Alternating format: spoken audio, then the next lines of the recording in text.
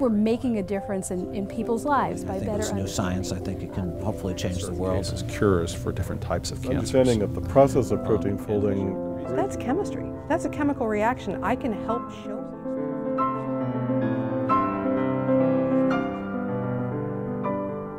Chad Mirkin, Northwestern University, International Institute for Nanotechnology and Department of Chemistry.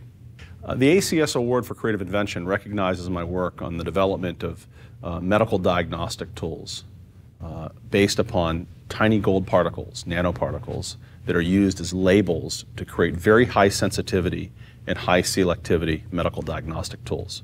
Ways of tracking disease at much earlier stages, ways of treating disease at much earlier stages because of that ability to track.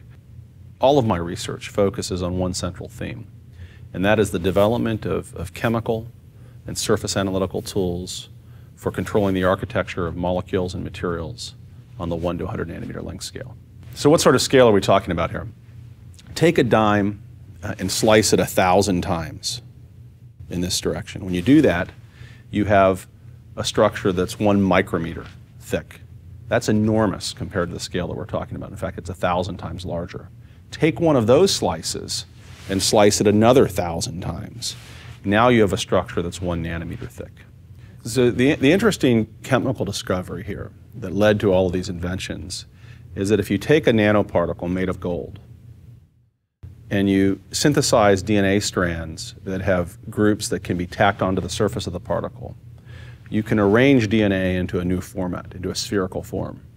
And we call those spherical nucleic acids. So think of a shell of DNA on the surface of a tiny little particle.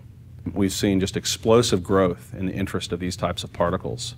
Some of the early discoveries involving medical diagnostics have already gone through the transition from university-based discovery to technology that's now FDA cleared in part of a system called the Verigene System, sold by a company that we started called Nanosphere, and now used in hospitals all over the world. And the reason is these very simple and very sensitive diagnostic tests enabled by these spherical nucleic acid architectures allow you to do detection rapidly and at the point of care. And so we can think about decentralizing the medical diagnostics industry and moving a lot of the technologies that are at remote labs closer to the point of use, for example, in hospitals, in the emergency room, and ultimately one day in the doctor's office.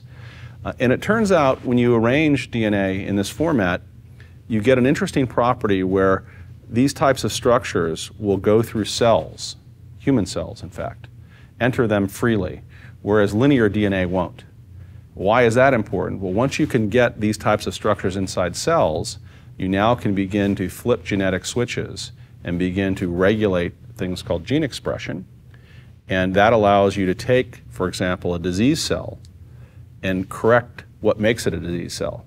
So in the case of a cancer cell, you can flip genetic switches that cause those cells to selectively die. In the case of other cells, you can up and down regulate the expression of certain types of proteins to take them from the unhealthy state into the healthy state. Let me give you an example. Brain cancer is one. And one of the things we've discovered is in animals, these particles not only have the ability to penetrate tissue very deeply, including brain, but they can be delivered systemically and they will cross the blood-brain barrier. What it means is that we not only can go after new types of therapeutics for that disease, but we can begin to think about using these types of constructs to deliver lots of different types of therapeutics to the brain for things like Parkinson's disease, Alzheimer's, and many neurodegenerative disorders. And the other thing that we've invented with a lot of these nanoparticle-based detection schemes and also these spherical nucleic acid architectures are high-sensitivity protein-based assays. And these allow you then to begin to look at markers for disease at much earlier time points. It gives you a different radar to figure out when disease starts, what its progression is, and ultimately how you validate therapeutics associated with new types of diseases or diseases where we don't have therapeutics.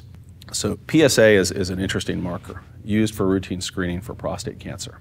Every man above the age of 40 will likely have a PSA test in the developed world. So if a man has prostate cancer and has a prostatectomy, if he goes in and gets tested for PSA, he'll register as a 0. Well, it turns out he's not a 0. He's below what's detectable with the conventional diagnostic tools.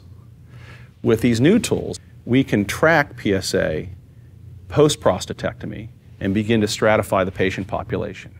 By being able to go to very, very low levels and measure low levels of the marker, we can tell the patient years earlier that they're going through recurrence. The bad news is that there are no known therapeutics yet for treating this. So I always like to say that the first step towards a viable new therapeutic is a good diagnostic, and these are outstanding diagnostic tools. I believe that not just one, but many of our technologies will lead to very viable treatments for many forms of cancer, and hopefully, in certain cases, cures for different types of cancers. And I think what we're seeing is a whole new platform emerging that is going to provide a route to really enabling nucleic acid-based therapeutics in a way that we dreamed about a decade ago, but are just beginning to realize today.